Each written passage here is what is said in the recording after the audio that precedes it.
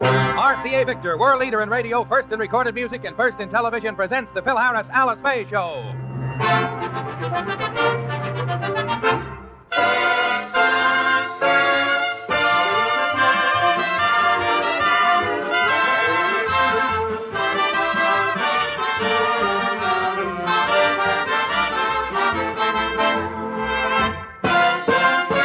For your enjoyment, here is the Phil Harris Alice Faye Show, transcribed, written by Jack Douglas and Marvin Fisher, with Elliot Lewis, Walter Tetley, John Hubbard, Janine Roos, Ann Whitfield, the orchestra under the direction of Skip Martin, and yours truly, Bill Foreman. First, a word from RCA Victor.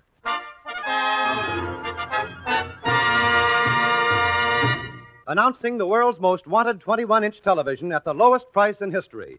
The Master 21 by RCA Victor. 25 million American families helped RCA Victor build the Master 21. From TV owners everywhere, we've gotten the facts on what you want in a television set. First, 21-inch television. Second, table model television. Third, a simple cabinet. Fourth, clear, strong, steady pictures. That's what you said you want, and that's what you get in RCA Victor's new Master 21. 21-inch table model TV with television's finest pictures. You get the chassis with the same powerful picture performance that in test after test rated higher than sets costing many dollars more. You get the magic monitor, rotomatic tuning, golden throat fidelity sound. The price? As little as $199.95. How can RCA Victor deliver such value at such low cost at so low a price? The answer is found in two words. RCA Victor Know How. RCA Victor Research, the greatest in the industry, joins with RCA Victor Production, also the greatest in the industry, to bring you this low-priced quality receiver that sets a new standard of value. See the new Master 21 at your RCA Victor dealers now. Only $199.95. And remember, every year, more people buy RCA Victor than any other television.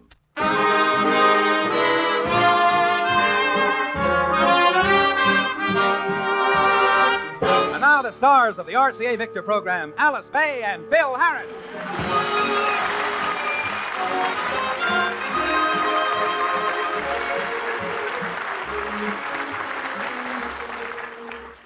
Ladies and gentlemen, as our show opens today, Phil Harris and his wife Alice are driving from their home in Encino toward Hollywood. And although it's a lovely California day, Mr. Harris isn't happy. In fact, the only thing that would make life worth living for him right now would be a new 1954 automobile. Phil, every year at this time you get this uncontrollable yen for a new car. And it's so silly. There's nothing silly about it. I've been driving this car long enough. And it was secondhand when I got it. It runs all right as far as I can see. Honey, that's because you're not mechanical-minded. This car's beginning to fall to pieces. That's the last time I'm ever going to buy a used car. But the car was guaranteed, wasn't it? Who owned it before you did? What did the salesman say? He told me the car had been driven only 50,000 miles by a careful San Diego sailor.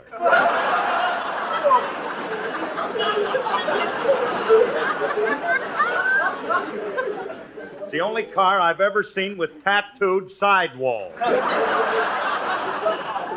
It's the truth. I don't mind that, but it's the things he tattooed on there. You haven't seen anything till you see Lily St. Cyr do a muscle dance at 30 miles an hour. Every cop on the freeway's developing revolving eyeballs. Oh, honey, you'd say just about anything to have an excuse for buying a new car. Wait a minute. It's not that, Alice. These big cars are beginning to look corny. Besides, I'm working in that picture, The High and the Mighty, and everybody in it has a little foreign sports car, like a Jaguar. A Jaguar? Honey, just give me one good reason why you should drive around town in an open sports car. Because I got a velvet beanie for Christmas, and I want to see if the propeller turns. Phil, What? What are you stopping here for? Oh, I told Elliot I'd drop by and pick him up. He's having a business conference here. Here? In this shabby neighborhood? Yeah, this is the place, all right. I'll be back in a minute, honey. Okay.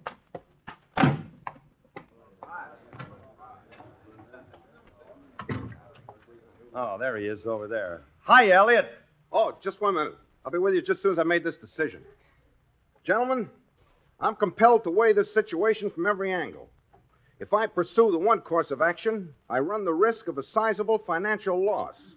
Whereas, on the other hand, while the safer course is rather promising, I feel that there comes a time in every man's life when he is forced to take a gamble. Gentlemen, I have reached a decision. The 12 ball in the side pocket.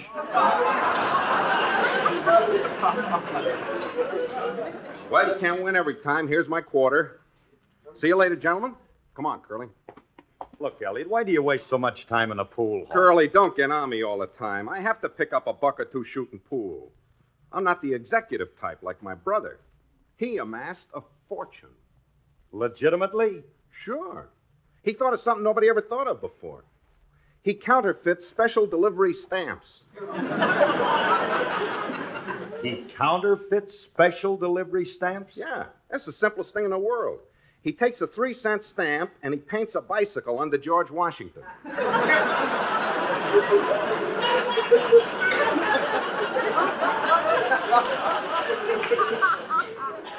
Is that the same brother who puts the beer caps on the railroad tracks so he can use them in the telephone? Yeah. It's getting so the operator doesn't say number, please. She says, what do you have? Oh, hello, Alice.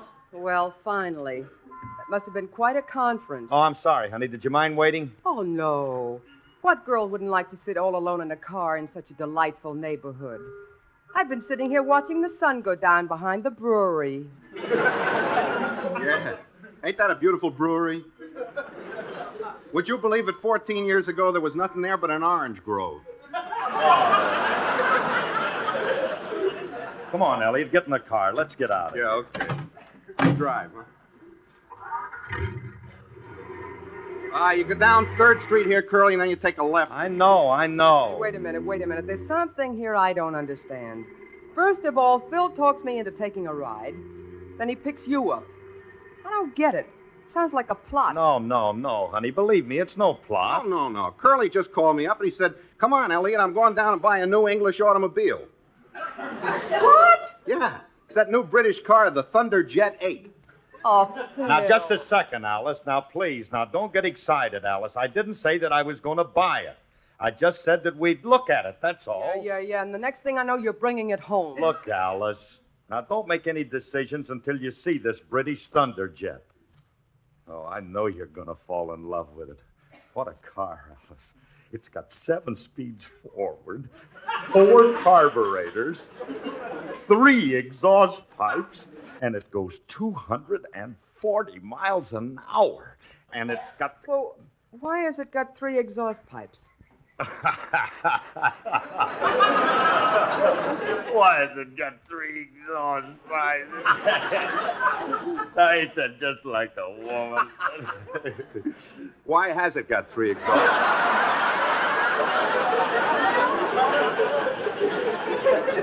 Why has it? Well, anybody knows the first exhaust pipe is to exhaust the exhaust. Yeah, and the second exhaust pipe? Well, the second exhaust pipe is to exhaust the overflow exhaust from the first exhaust. Couldn't be any simpler. Yeah. But what's that third exhaust pipe for? The third exhaust pipe? Yeah. Didn't you hear me say it goes 240 miles an hour? Yeah. It's for skywriting, Clyde. Well, I can see what I'm up against now. It looks like Heathcliff is going to have a British car or he'll spend the next fortnight pouting in his toddy. Oh, honey, you're a doll. You're the sweetest little wife that ever opened up her checkbook. Well, what do you know? Hey, look, we're here already.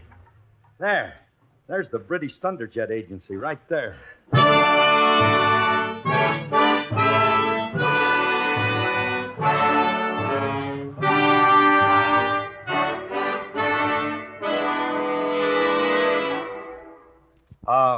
Hello, sir. I came in.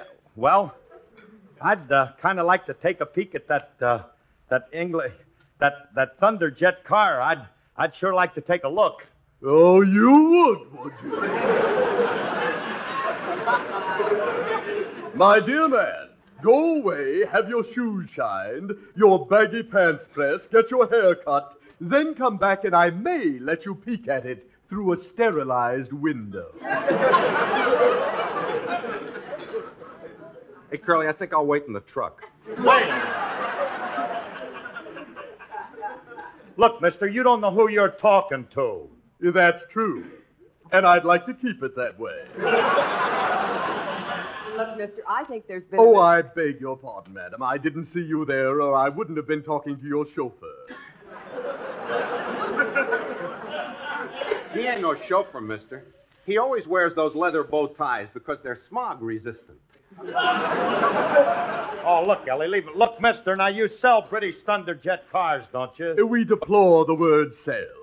Each year, the British Thunderjet people export 5 of them to America. Then, by careful research, we endeavor to find 5 gentlemen worthy of this exclusive motor vehicle.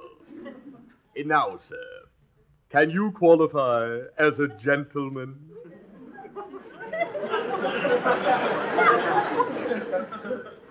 Gee, Curly, you didn't even get to the semifinals.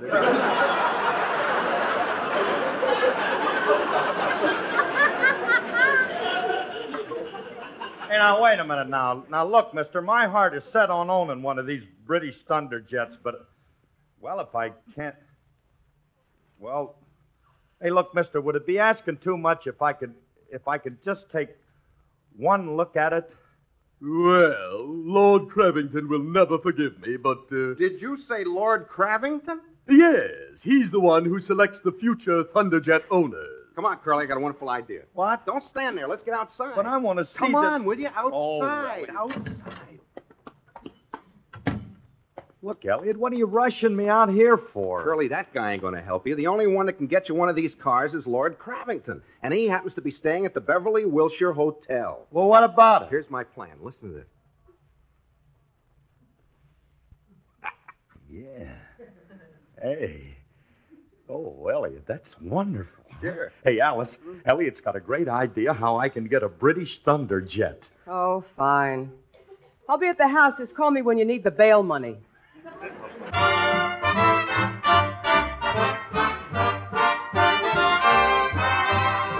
Life is just a bowl of cherries. Don't take it serious. Life's too mysterious. You work, you slave, you worry so, but you can't take your dough when you go, go, go. Keep repeating it's the berries. The strongest oak must fall. The sweet things in life to you were just loans, so how can you lose what you never owned? Life is just a bowl of cherries, so live and laugh at it all.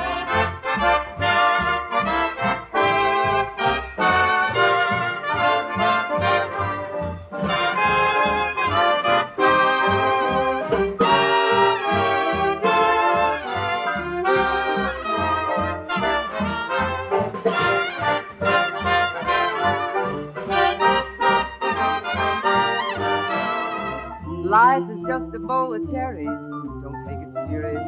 Life's too mysterious.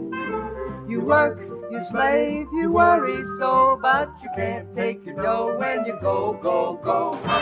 Keep repeating it's the berries. The strongest oak must fall. The sweet things in life to you were just loans, so how can you lose what you never owned? Life is just a bowl of cherries, so live and laugh at it all.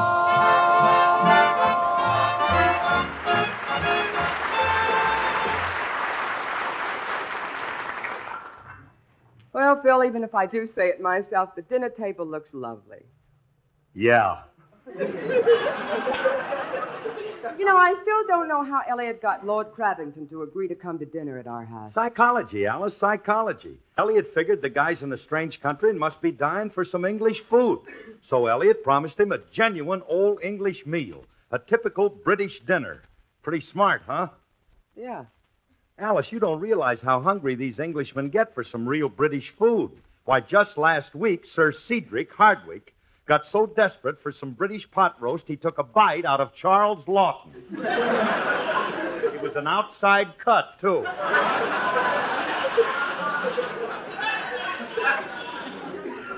Well, I'm going in and get the place cards. See you later, honey. Yeah, hon. Now, let's see if everything looks cultured enough. Box of cigarettes. English ovals, naturally. And that old print I borrowed of the Tower of London. Then, of course, my own coat of arms, which I dug out for the occasion. Yes, sir. I'll bet Lord Cravington has never seen anything like the Harris coat of arms. Just look at that.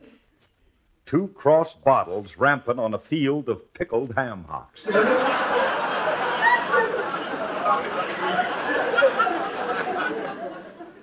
My family goes back to the House of Lords.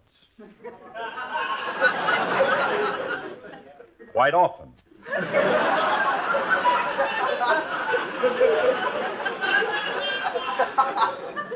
There'll always be an England, and England Hey, Curly, shall I'm back be... and I've taken care of everything. Oh. Who are you going to get to furnish that food? Romanoff's British department or what? How are you going to... No. Why should we lay out loot like that? You see this book? It's a genuine Old English cookbook. And look here on page 5. Here's what we're going to have. The Royal Hunt Dinner. When Lord Cravington throws a stiff upper lip over this feast, he'll blow his trumpet. Well, how do you know if this cookbook here's a real McCoy? Well, look at this recipe. How to stuff a Yorkshire pudding and with what? Listen to what it says.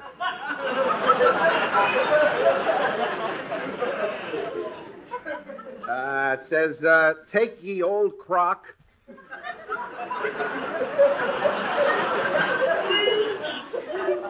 Put on ye old stove. Add ye old pinch of ye old English herbs. Wait a minute. Where'd you get this book? At ye old Sears and Roebuck.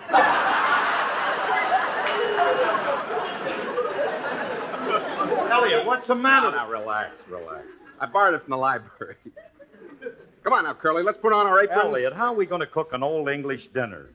Where are we going to get the ingredients? There's stuff in this cookbook I never heard of before. I took care of that. When are you going to learn to trust me? I had Julius out since 6 o'clock this morning rounding up the stuff.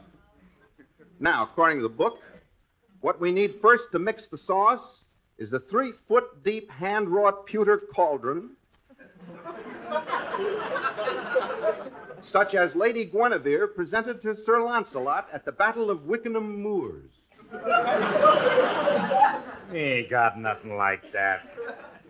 Well, then we'll have to use the 3-inch deep frying pan that Lady Alice gave to Philip at the Battle of Encino. Very funny. Elliot, it's getting late. Now, where's Julius? Are you Will sure? you just relax? He's driving in the driveway right now. Well, thank goodness. Now, what else do we need in the way of utensils? Well, how you fixed for flaming swords? Oh, we're long on those. Shirley, I tell you what we will need. You better go down in the basement and get a bottle of chutney. The 3-Star brand. Okay. Yeah, I'll be back in a minute, Malcolm. Yeah, there'll always be an England. Anybody home? I brought the groceries. Hey, Julius, about time you got here. About time I got here. I've been running all over town trying to find the weird ingredients you sent me after. Some of that junk ain't been in existence for over 200 years. Like that Canary Island spice turtle tail. Well, I looked and I looked and I looked. I finally found one. Where? Why does a turtle usually wear his tail? You mean you went to the turtle tank at the zoo? Don't worry, he's still swimming. But it's uphill all the way.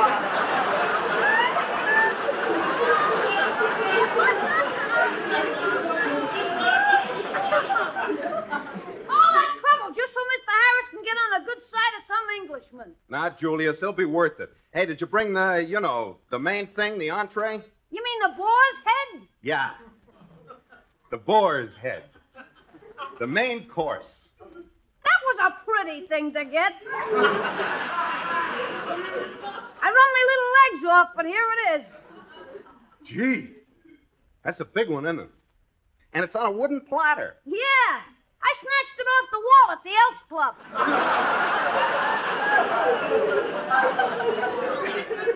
Well, just set it on the kitchen table there. Man, this animal must have been ferocious, huh? Look at those whiskers, the big nostrils, those red eyes. Hey, I found it. Ye gods, what happened to Don Wilson? Girl, that's a boar's head. Boar's head? What's that for? We're going to cook it. That's what they have to eat in England. That's all they got to eat in England? Yeah. No wonder they're all taking bites off Charles Lawton. Elliot, how can you cook this? It's as hard as a rock. Oh, it'll soften up, Mr. Harris. All you have to do is put it in a tub of water and boil it. How long? Oh, it ought to be done along about the 1st of June. No, it won't take any time at all, Curly. Just pick up Wilbur and drop him in that boiling water. Okay, Wilbur? Yeah, that's what I named the boar's head. Well, drop it in. What are you waiting for? It's the way he's looking at me.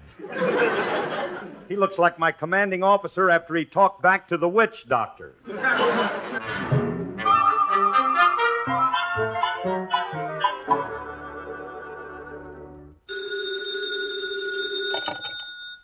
Hello? Hello, this is the smog control chairman. There's a big cloud of smoke over your house. What's going on over there? We're having an Englishman for dinner. Well, stick a fork in him. I think he's done.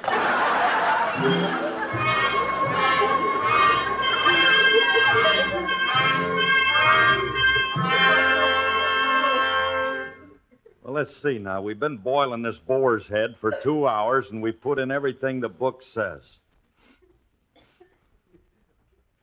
It's got a kind of a peculiar odor. Maybe it needs a little more boiling. Stir it up a little bit, Elliot. You stir it, Curly. You're wearing the space helmet.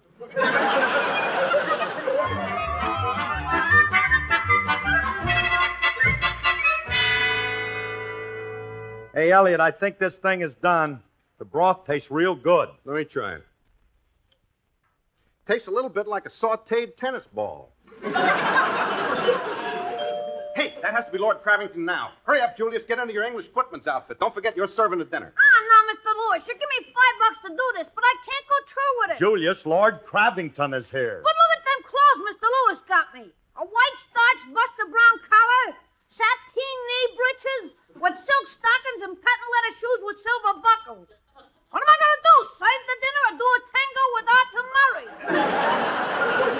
Julius, I'm not going to let you stand between me and that British sports car. Now get into that outfit while I answer the door.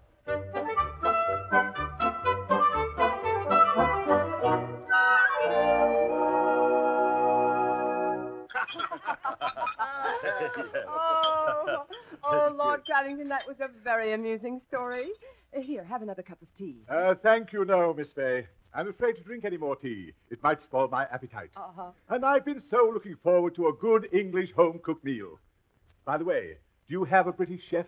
No, Lord. You see, I cooked the whole meal myself. You cooked it, Mr. Harris? Yep. I think I will have another cup of tea. Wait a minute, Governor. Don't use a new bag. There's a couple of good sloshes left in mine.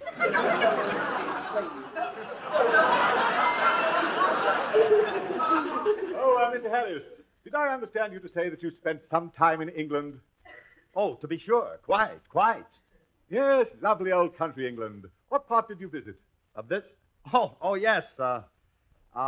It was someplace up north. Oh, then it must have been around Newcastle on Tyne. No, that doesn't sound like it. No? Oh, I know. Then it must have been around Shropshire on the dunes. No, this was way beyond that. This was a little railroad stop. This was called Bristles on the Thigh.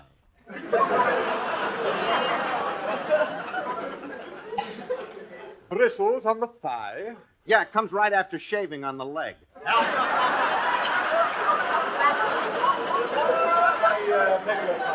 Oh, yes. Jolly good, isn't it, eh? Oh, bristles on the shaving on the left. Yes, yes. Devastatingly funny, old chap. Devastatingly funny. American humor, poor things. Nevertheless, I must remember to tell that to Winnie. Mr. and Mrs.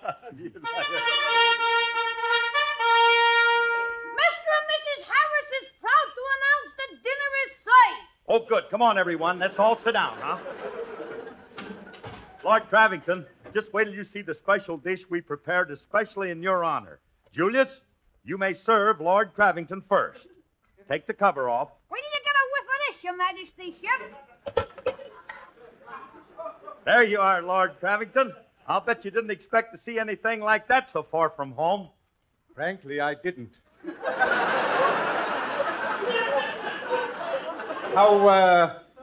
How did it get here?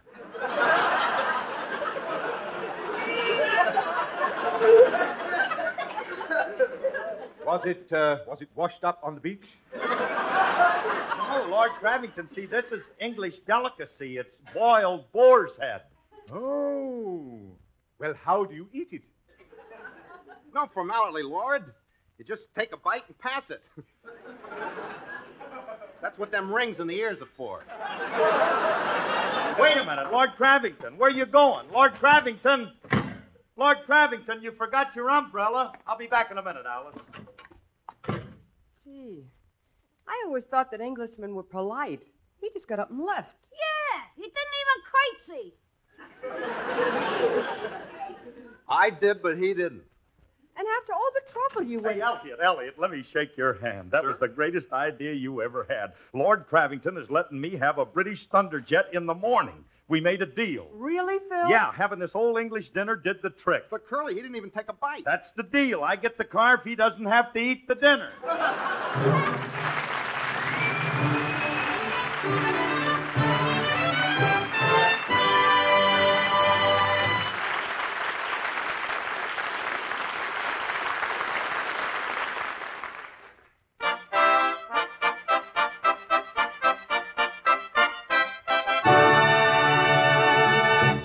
1946, RCA Victor Know-How creates America's first post-war table model TV. 1950, and every year since, RCA Victor has put more TV sets into American homes than any other maker.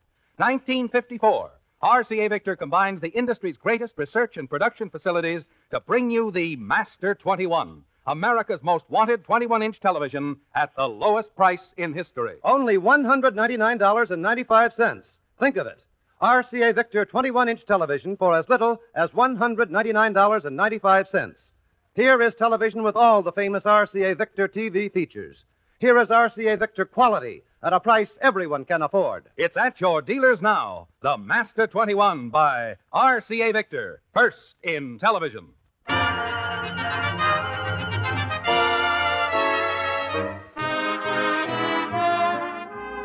This year, 1954, may be the showdown year in the 16-year fight of the National Foundation for Infantile Paralysis Against Polio.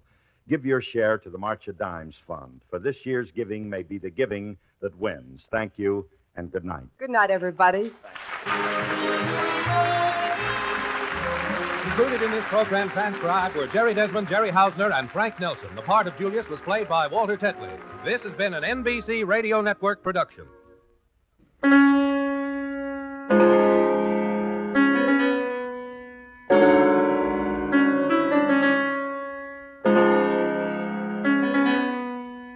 This music's from RCA Victor's on-the-spot recording of Vladimir Horowitz's 25th anniversary concert at Carnegie Hall.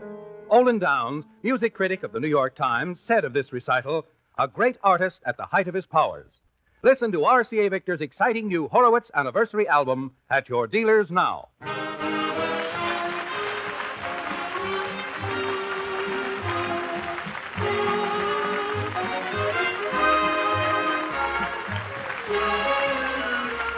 Tomorrow, enjoy a new show, a 4-hour